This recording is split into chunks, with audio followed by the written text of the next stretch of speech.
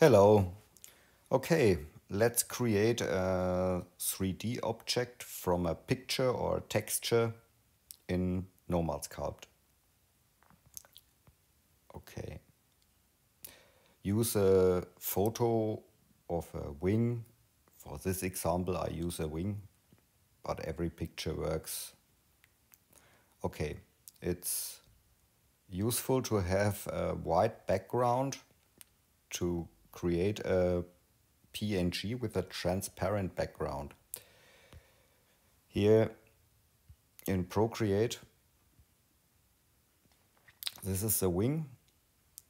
I trimmed off the white background, and you can adjust this picture a little bit. Here you can bring in other parts of the feathers to get a nice texture. It's also possible to adjust the alpha a little bit. It's the same picture, only in black and white, because the white parts appear a little bit higher in Nomad Sculpt when you use it as a alpha. And then you can adjust it here a little bit. But you can do this tutorial with a normal picture. Use only the wing and export it with a transparent background as a PNG file.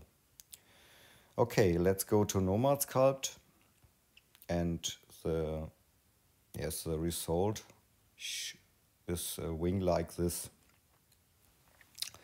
Let's create a new file. We use the stamp tool, and you can apply it on every primitive you want. But for a wing, it's useful to use a sphere because the wing is a little bit curved. You can also use a plane. Okay, I reset the view wire. Let's use dynamic topology and use a higher detail rate and the stamp tool. Here, upload your wing to the texture. Use a white color, and the paint intensity, use a higher paint intensity, because for the stroke intensity we use a very low stroke intensity. Okay. Here you can adjust the roughness. Let's create it rough. And here, stroke settings, use a flat fall off, and here import the same photo from your wing or the picture from Procreate. I think that's all. And I'm using show planes in the symmetry, but I don't use the symmetry, turn it off the symmetry. But it's very useful to find the center of the mesh again.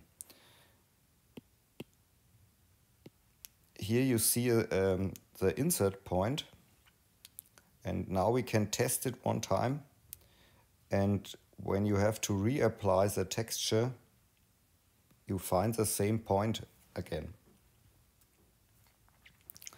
Okay, then we need a layer, add a layer, and here I go back. When the intensity is real high and I do this, you get a result like this. And intensity very low like this, we want it more like this.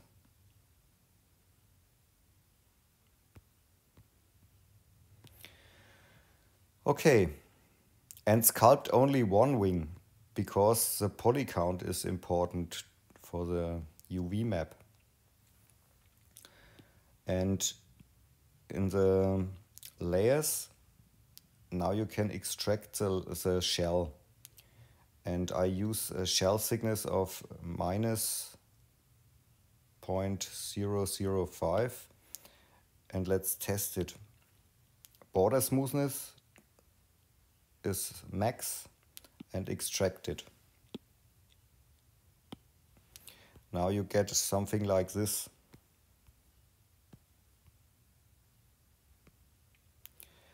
And it's possible now to remesh the whole thing. Use a high resolution.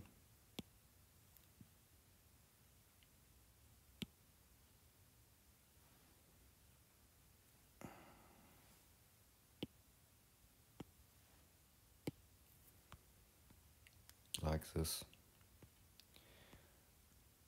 Okay. And now it's possible to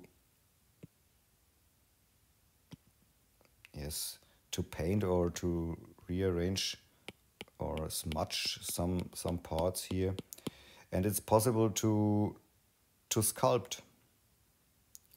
We can use the inflate tool.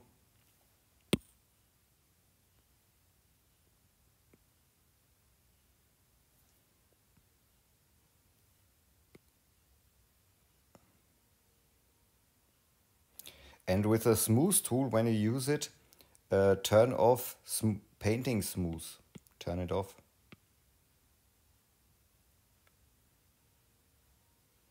Symmetry we don't need. And you can always remesh it.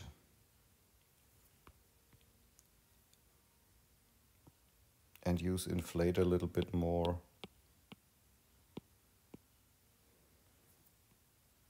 And smooth it.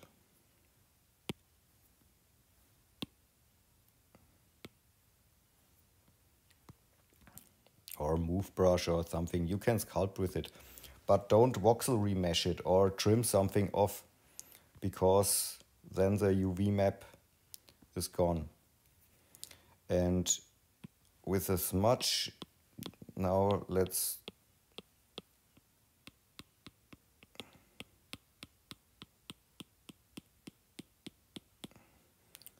adjust the colors a little bit.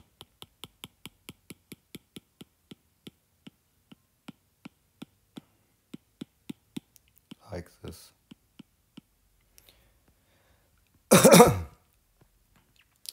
And now let's use, we don't need the layer anymore. Let's use the smooth tool and intensity, a low intensity, and painting. Don't smooth the painting. A little bit of higher intensity. And smooth everything a little bit.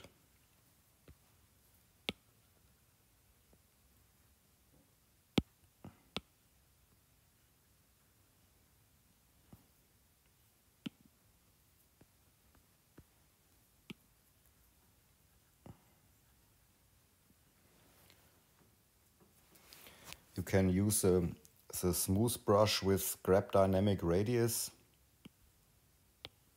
and smooth it a little bit. Okay, I think it's fine. With the gizmo, it's possible to adjust the wing a little bit, scale it and bring it in another position, but it's okay, I think. And now let's look. This is only for version 1.66. In the decimation,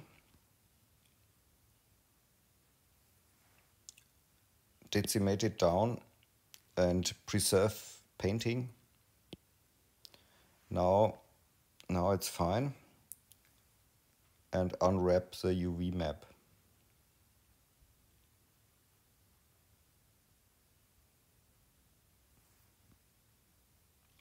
Let's wait a little bit.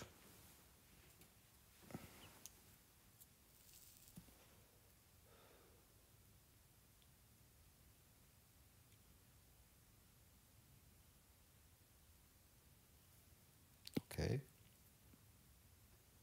And now it's possible to bake the vertex painting. Bake vertex painting. And when you use multi-resolution, you can subdivide it again.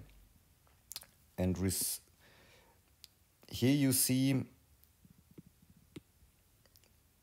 show plane, front. But yes, we scaled the wing a little bit with a gizmo. But it's possible to use the stamp tool again.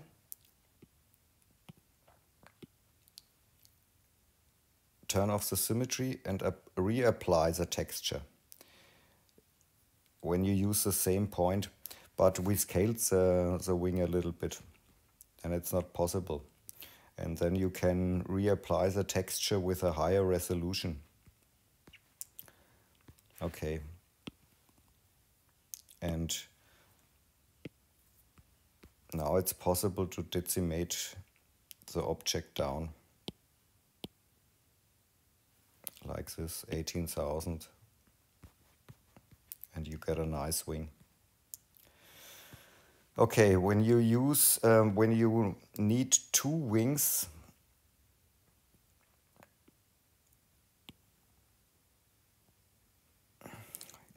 you can clone the wing. And here in the gizmo matrix, you can use a minus to mirror it.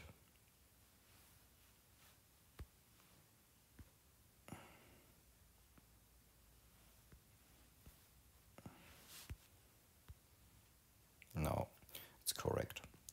And now you got two wings and you can simple merge or join this object.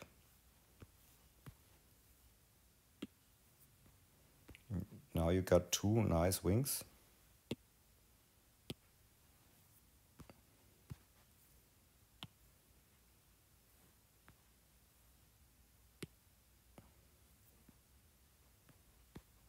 And they look like this. Post-processing.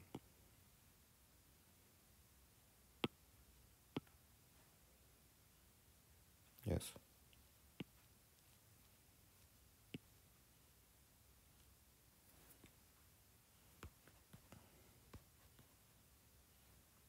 That's it. Have fun with sculpting. Ciao.